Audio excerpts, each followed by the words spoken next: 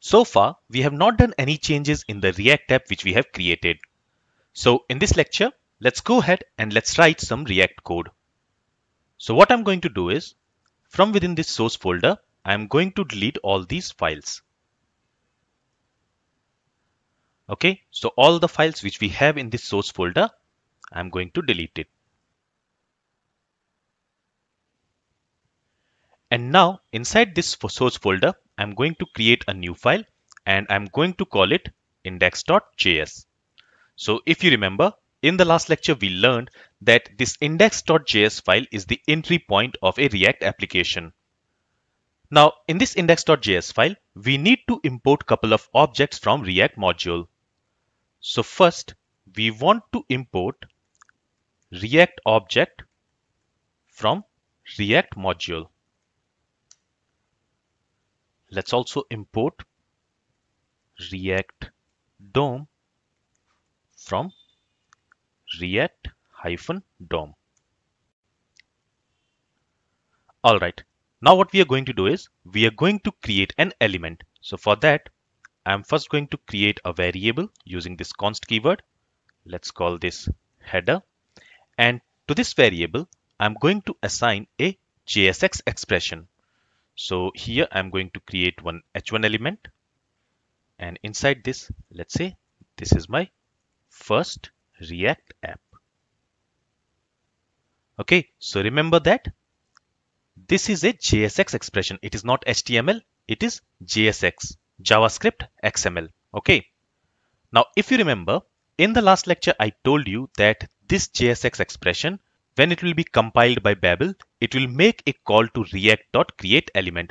So basically, behind the scenes, this react.createElement method will be called. And this is the reason why we have imported this React object at the top, even though we are not going to use this object directly in this file. But when our code will be compiled, when this JSX expression will be compiled, it will make a call to react.createElement. So here, since we have a reference to this React object when the code is compiled, that's why we have to import this React object at the top so that we don't get any compilation error.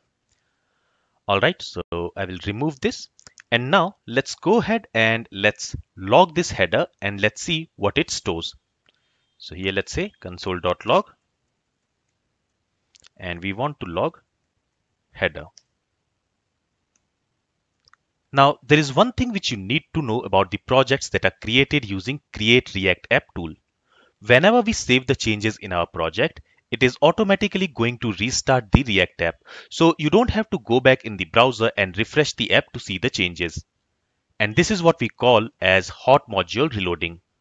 So let's open browser and let's go to our React app. So you will notice that now this app is blank because we have removed all the files from this source folder.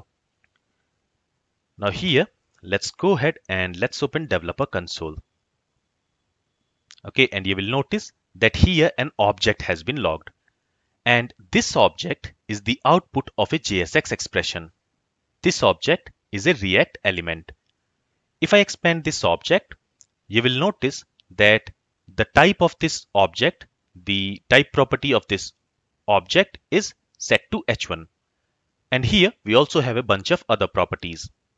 Okay, now one thing which you need to remember here is that this object, this React element which you see here, this is part of Virtual DOM.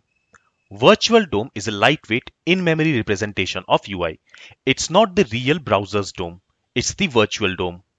So whenever the state of this object will change, React will get a new React element.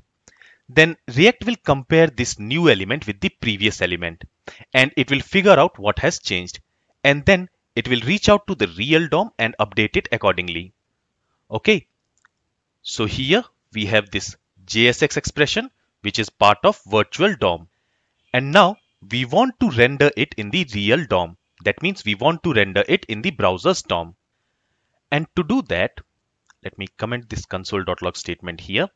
So to do that, in this React DOM object, we have a render method.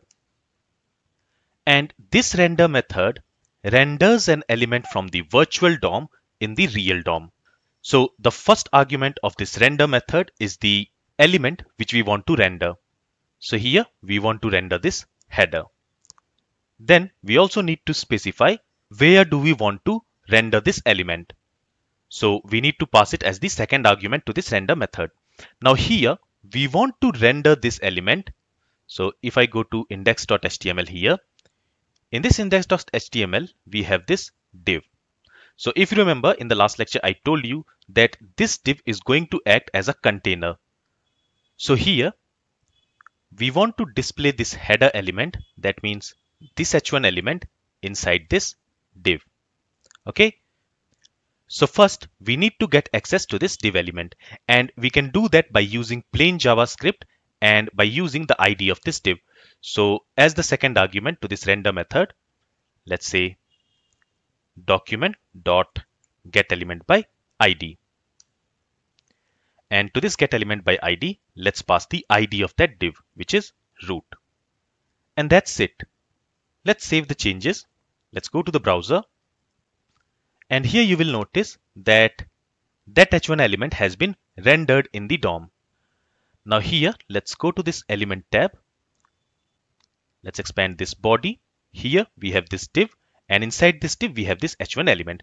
So as I mentioned, this h1 element has been rendered within this div, the div with this ID root. Okay, so here this is a very simple example, but in real world applications we render our app component. Currently, we don't have that app component in our project because we have deleted it, right? So currently in this source folder, we only have index.js file. We don't have any app component. But in real world applications, we always have an app component which acts as a root component of our React application. And this app component can also include children components like header, navigation bar, sidebar, etc. So in this way, we will have a tree of components which will eventually produce a complex but well-structured UI. And we are going to do it step by step in this course.